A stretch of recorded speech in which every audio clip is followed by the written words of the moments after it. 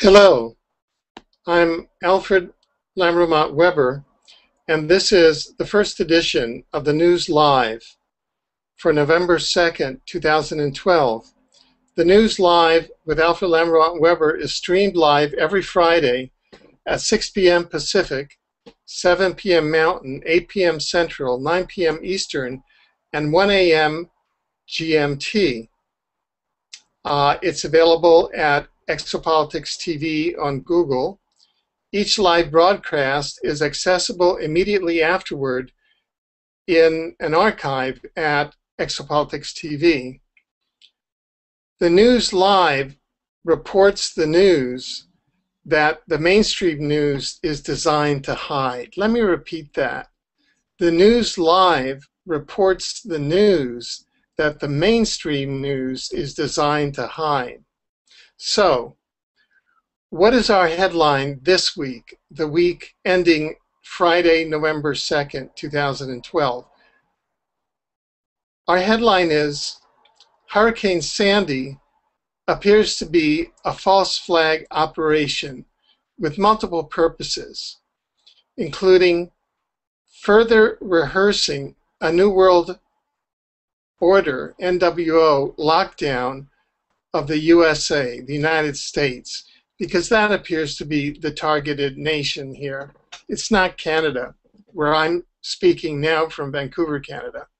Securing the re-election of global New World Order asset Barack Obama, whose legal name is Barry Soetoro, and activating catastrophobia, fear of catastrophes, in the North American and in the world public in order to promote a North American Union, a world government, and other New World Order projects. And to get us, I believe, prepared for other HAARP-triggered false flag environmental war events in 2013 and beyond, and possible events by an anomalous celestial object that has 1,000 archetypal names, including Planet X, Nemesis, Nibiru, Hercalibus, the Destroyer. We'll talk about that later in the news broadcast this week. Now, as of today, Friday, November 2nd, the mainstream news, ABC in the United States, is reporting that parts of eastern states, for example, New Jersey, are under martial law. What martial law means, it's a legal state which is military government, i.e., the military and military law is in place there rather than the civilian democratically elected rules. And that goes into effect probably because of executive orders approved under the administration of Barack Obama, or perhaps under some state laws, but possibly under FEMA and under federal laws, so that we can see that there are multiple layers, and this kicking in of martial law is the first step in implementing the 2012 forward endgame of the New World Order, which is, if they can pull it off, which is doubtful at this stage, a shredding of the U.S. Constitution and a lockdown of the U.S. That is, internal passports with the NAFTA highway, dividing the country, limited access from one end of the country to the other, etc., under the rubric of, quote, natural catastrophe. As we will see, in 2001, around the time that George W. Bush was sworn into office, perhaps shortly thereafter, FEMA, the Federal Emergency Management Agency, that's the the agency that manages your emergencies, which are mainly false flags in the US, issued 3 predictions. The first was that there would be a terrorist attack in New York. Well, that turned out to be the false flag of September 11, 2001. The second was Hurricane Katrina of 2005.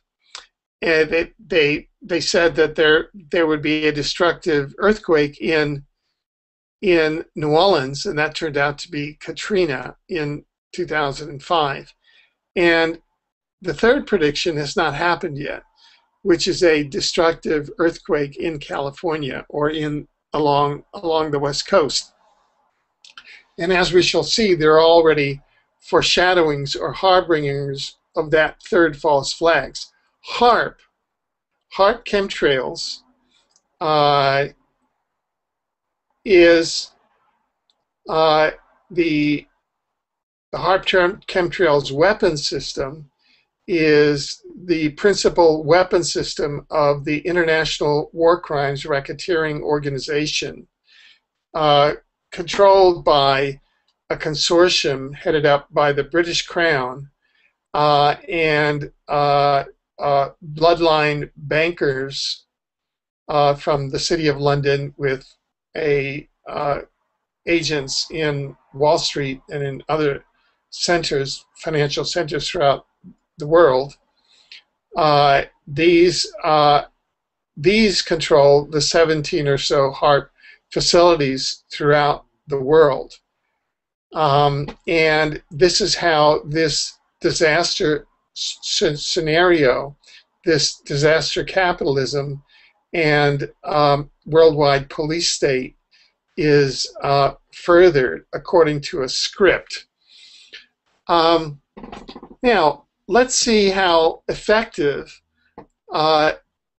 this Hurricane Sandy has been with regard to its goals. Well, with regard to rehearsing the New World Order lockdown, as we see, there are already tests in effect of martial law, which is military government in parts of states of the Northeast, according to ABC News.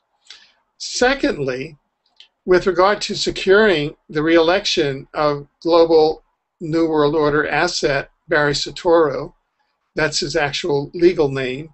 His Manchurian candidate name is Barack Obama, and that's a manufactured name. His father, his genetic father, his biological father, is not the Kenyan civil servant named Barack Obama, who was assassinated in a car wreck, an arranged car accident in 1982 in Kenya, arranged by the CIA. Let's see how effective that has been. The keynote, kind of the principal, one of the principal indicators of whether a US president is going to be reelected or not is what they call the approval rating. And no sitting US president with more than a 50% approval rating has failed to secure re-election. Well, guess what? Barack Obama's, Barry Soetoro's approval ratings on November 1st, 2012 were at 50%. Listen to this.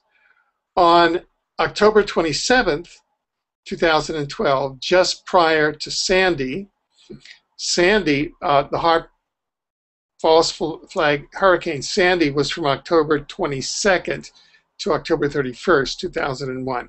But just prior to the brunt of Sandy on October 27th, 2012, the Obama approval had plummeted 7 points from 53% to 46%.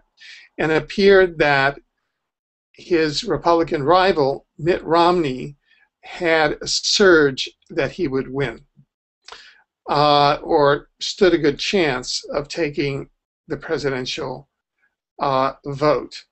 At this stage, with Obama's approval ratings above 50% as of November 1st, 2012, while no one is predicting victory. No sitting U.S. president with a 50% approval rating has failed to secure re-election. So it appears as though Sandy has secured that goal as well.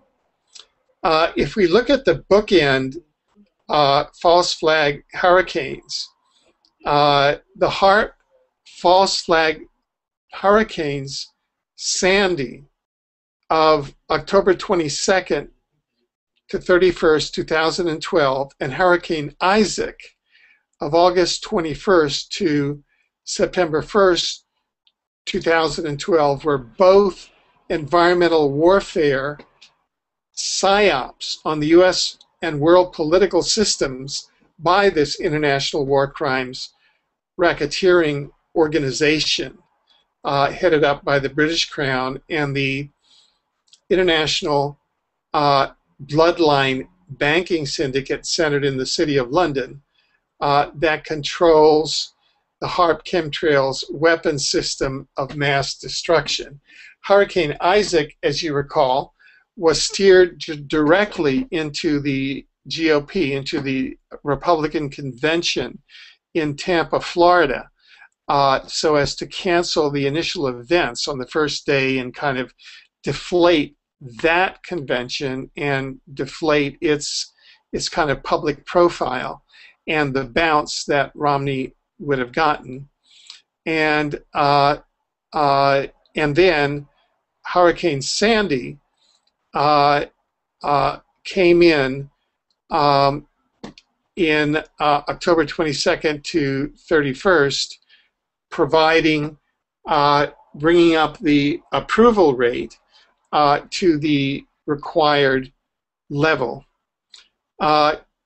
As well, there was a relatively shallow earthquake on October 27, 2012, that occurred on the west coast here off at Haida Gwaii. That's an island north of Vancouver Island. Vancouver Island is about this size of the state of California, and it was north of that a 7.7 earthquake that occurred just after 8:04 p.m. on October 27th. And there's 100,000 people were evacuated from Hawaii on a tsunami warning. It was felt in some parts of northern BC. It was not felt here at all in Vancouver, BC. And this may have been sort of a pincer movement in kind of moving catastrophobia in the North American population, both on the East Coast and the West Coast, toward accepting a North American Union, of moving both Canada and the U.S. In a race toward the bottom. Now, let's begin, let's switch and begin to look at some of the, what we call friendly fascism, or iron fist inside the velvet glove aspects of Sandy.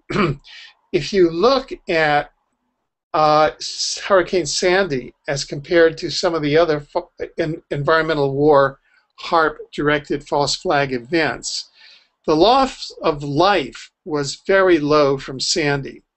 For example, when you compare it to the 150,000 dead in the HAARP Myanmar cyclone of May 2008. That's 150,000 dead compared to about 100 dead. Some people say, oh, it was off-world technology that counteracted the New World Order HAARP manipulation that kept the death toll that low. But I think that the more realistic perspective is that the New World Order controllers, HAARP controllers, took a friendly fascism approach. That's a term that when I was a futurist doing in 1977, in the mid-70s, doing the proposed Carter White House extraterrestrial communication study, the term friendly fascism came up. And that is sort of fascism with a smile. And that's, in a way, Barry Soetoro, Barack Obama embodies friendly fascism. It's like he is so user-friendly from a certain point of view. And it's friendly fascism. The New World Order, HAARP controllers wanted to tilt the election to Obama, but not do a genocidal environmental war attack like the 2008 Myanmar cyclone, where 180,000 persons were killed. They were yellow and brown, and they were in Asia, and that was a different case. Or the February 2010 Haiti earthquake. That was the Vancouver Winter Olympics earthquake. What occurred there is that the Canadian Governor General, the Governor General of Canada, was actually a woman of Haitian extraction. That's the Canadian Governor General is the woman that represents the British Crown, the Queen of England. And the government of Haiti was resisting Rothschild-controlled companies who wanted to exploit the gold reserves and petroleum reserves that had just been discovered under Hispaniola, the island that Haiti sits on. And so they flattened Port-au-Prince and the government of Haiti, the presidential palace, with an earthquake bomb by HAARP that resulted in 200,000 people killed, more than Hiroshima and Nagasaki. And that certainly was not friendly fascism. So one has to look at it from that perspective. Probably it's more to rehearse a New World Order lockdown in North America with gradations while still maintaining Barry Soetoro, Barack Obama as a friendly fascism New World Order asset. This gets us into the next subject here on the News Live, which is the whole New World Order facets or aspects of this environmental war event known as Hurricane Sandy. Now, we know that the HAARP chemtrails global weapon system is controlled by the bloodline bankers, City of London bloodline bankers, and the British Crown. And the City of London bloodline bankers, it's been documented that they are essentially a satanic cult. And it's been documented in many books. One book is called The Illuminati, a satanic cult that has hijacked the world. And I urge people to Google that and to read it and to judge from themselves by the evidence. And so here we have a whole number of elements that harken back to what actually happened in World War II during the Hiroshima bombing, where the one Christian city in Japan, Hiroshima, was chosen for the bombing by the Manhattan Project, which was in essence controlled from the inside by agents of the City of London Illuminati banking consortium.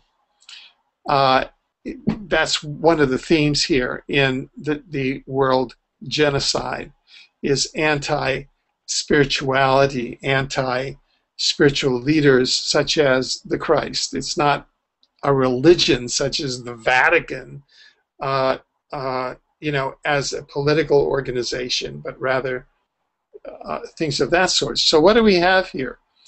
And just open your minds to the fact that Christ, Christi, Christ, Christopher Christie, Christ-E was a central character in this hit, in this environmental war hit, and that the environmental war hit drove Christ Christie into the arms of New World Order asset Barack Obama, and the environmental war hit had the function of raising Barack Obama and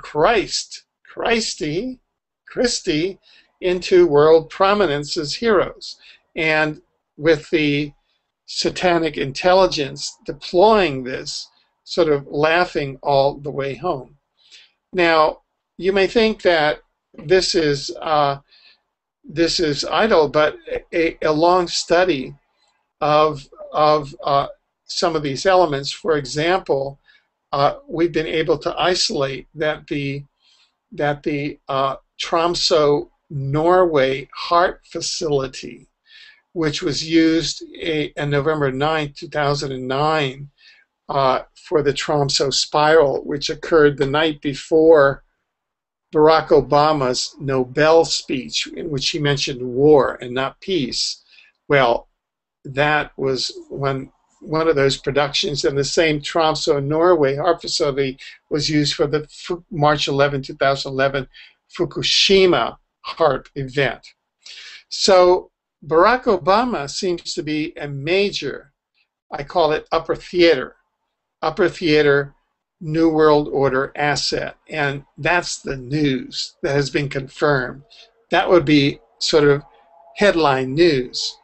If we go back to the fact that only 3 archetypal personalities have been allowed to speak in the temple of the New World Order in its capital, London, UK. That's at Westminster Hall, and that's the Pope, the Queen, and the Obama. I call him the Obama. Those are the 3 archetypal figures in the New World Order panoply at this time. Barack Obama spoke there at Westminster Hall on May 25th, 2011. And they're fulfilling the roles of the Pope, the Church, the Queen, you know, sort of the world regent. And now there's rumors that she will either step aside or demise, and that they'll skip a generation. Already Prince Philip is promoting it, and go to her grandson, Prince William, who is now fully qualified to be the first Zionist king, because he and his consort, Kate, are both from bloodline banking stock. So the Rothschilds and that banking stock have now achieved the British crown, and that's their lifelong ambition. So we'll see the British crown, and of course then the Obama, the 3rd archetype, he is sort of the world president type. That's what he's kind of doing. Well, we have a few minutes left in the broadcast, so let's look at some of the data here. And what was interesting is that U.S. News and World Report is a mainstream newspaper, and it actually ran a story on October 29th by Elizabeth Flock saying conspiracy theorists saying Obama engineered Hurricane Sandy, saying as Hurricane Sandy blasts the eastern seaboard, a number of conspiracy theorists have decided Barack Obama engineered the megastorm to secure his re-election. And then they go on and talk about HAARP. Well, if one goes out and looks at the data just for the record, and this is on some of the key websites like harpstatus.com, in an independent website that has a real-time sensor network from over 28 sensors placed in rural areas across the United States. During the Sandy period, they recorded, quote, the strongest HAARP readings in the project's history. There were literally, quote, off the charts and led credence to parallel claims that Hurricane Sandy is being engineered to create massive destruction. Some of the facts or the conclusions are that the strongest readings in the history of this project have peaked. A never before seen white shade indicates a value higher than 10 on the scale. The scale is of 1 to 10, and this was above 10. And HAARP status, the projections showed New Jersey, and they showed the storm being steered. So there's plenty of evidence on the internet. I'd like to spend the closing 2 or 3 minutes of this initial broadcast of the news live just reviewing with you, the viewing audience,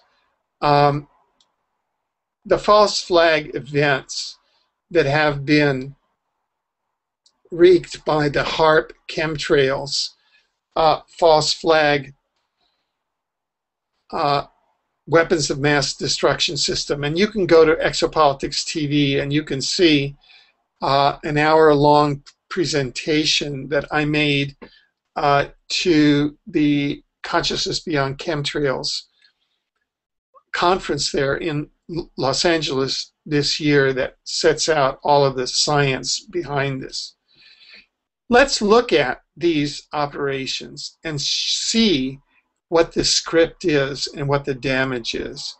First of all, the false flag operation of September 11th, 2001.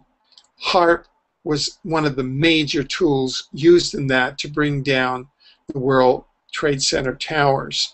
And we have the 9/11 War Crimes Tribunal. You can go to its website at 911warcrimestribunal.org. The tribunal will be issuing its indictment, a first ever indictment of key co-conspirators in the 9/11 conspiracy. That indictment will be issued on January 22nd, 2013, 2 days after the inauguration of the new U.S. president. Hurricane Katrina, another HAARP false flag, August 28, 2005. The Haiti earthquake of 2010, 200,000 dead. The BP Gulf oil spill of April 20th, 2010. The Obama administration was responsible for the negligence that allowed this with the Corexit to ruin the Gulf. And Barack Obama and his Department of Energy and the Coast Guard actually aided and abetted BP and the British Crown in doing this. The Fukushima HAARP radiation event of March 11, 2011, likewise, the Barack Obama Department of Energy under David Chu actually radiation event, and you can follow all of the documentation of this in interviews and articles at our website, www.ecologynews.com. That's ecologynews.com. And now we have HAARP false flag hurricanes Isaac, August 21st to September 1st, 2012, and Sandy, October 22nd to 31st, 2012, around the selection of 2012 and the implementation of the New World Order lockdown. I commend to you all of these. Thank you for being part of our inaugural broadcast of the News Live.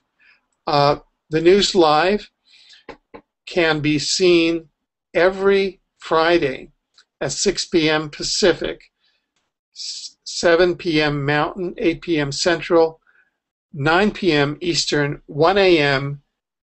GMT every Friday at Exopolitics TV.